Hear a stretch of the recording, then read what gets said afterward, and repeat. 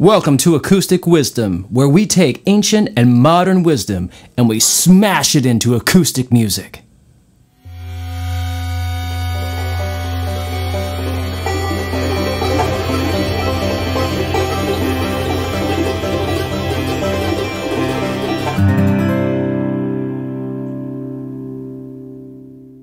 Welcome to the second episode of Acoustic Wisdom, and today we're going to take a look at the Tao Te Ching and banjos.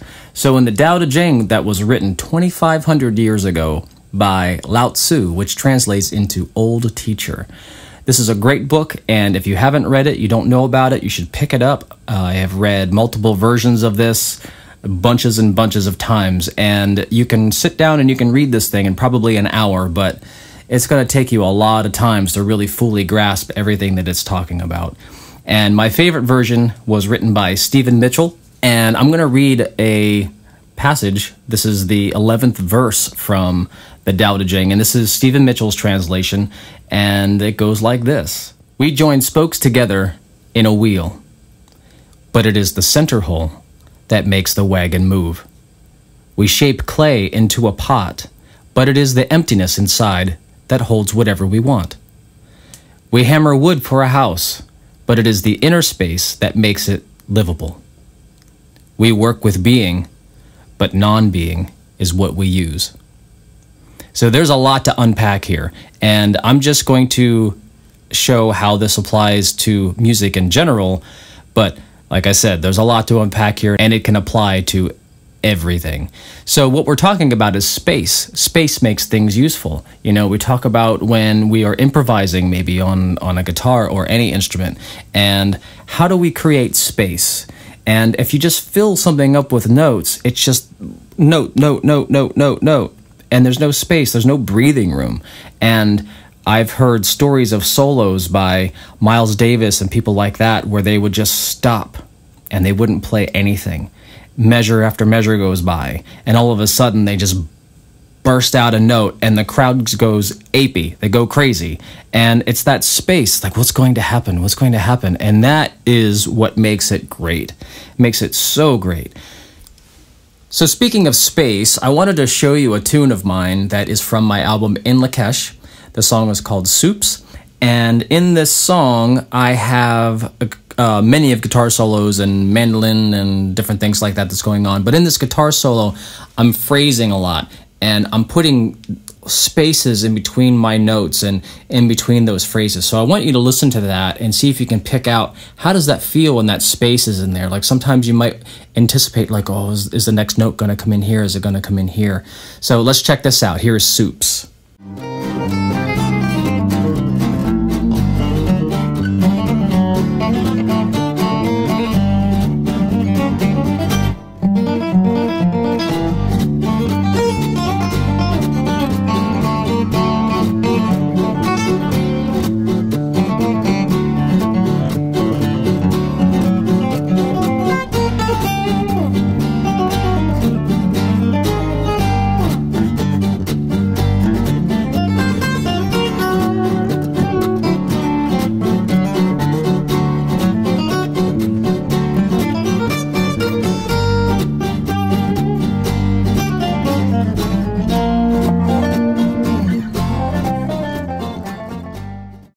So I hope you heard that space that was going on in there, and how does that affect the sound of the solo? You know, is it better to just shred a whole bunch of notes, to just skiddly-doo through there, or is it better to just play a little bit of notes and then let it breathe?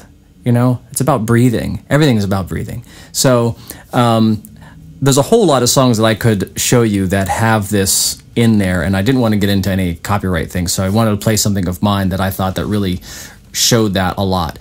And so you can hear that song, you can get that song off of iTunes, Spotify, all of those different places. You can get the album from me at my website, but check it out. Check out the whole album. That one is just all instrumental, and might be something that you're into. And now we're going to do some banjo music. So when we talk about banjos and banjo music, because that's what this episode is about, at least musically. I'm going to play a tune from my banjo book, and I'm going to put the banjo book right there. You can see the cover of that, the wonderful artwork by Stephanie Schatzer. My wife did that. She did all the artwork on the inside.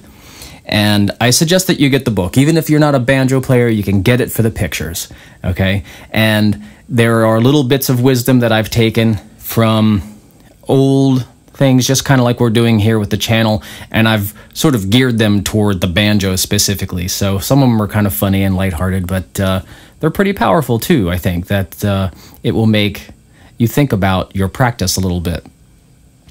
So in this banjo music, usually there isn't a lot of space. You know, we fill up the notes, and it's part of the style of this.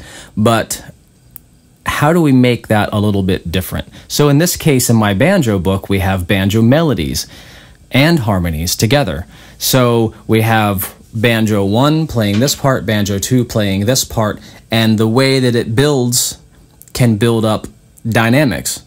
And those dynamics are what we really need in order to make a song special, something that sticks out in our minds. So here again, from the book, we have the tune Needle Case, and we have the melody that starts off first, then the harmony comes in, and then I have a guitar part that is something a little bit different, maybe not an old-timey way of playing it, but then I have a tenor guitar that comes in, and then a mandolin that comes in, and I really wanted to do a video like this. I've seen a bunch of people do things like this where they layer things, and I've also changed the harmony in some parts. So sometimes you only have 3 chords, but those 3 chords can be changed. You know, maybe we throw in, if I have a C chord, maybe I do an A minor, I do the relative minor of that chord.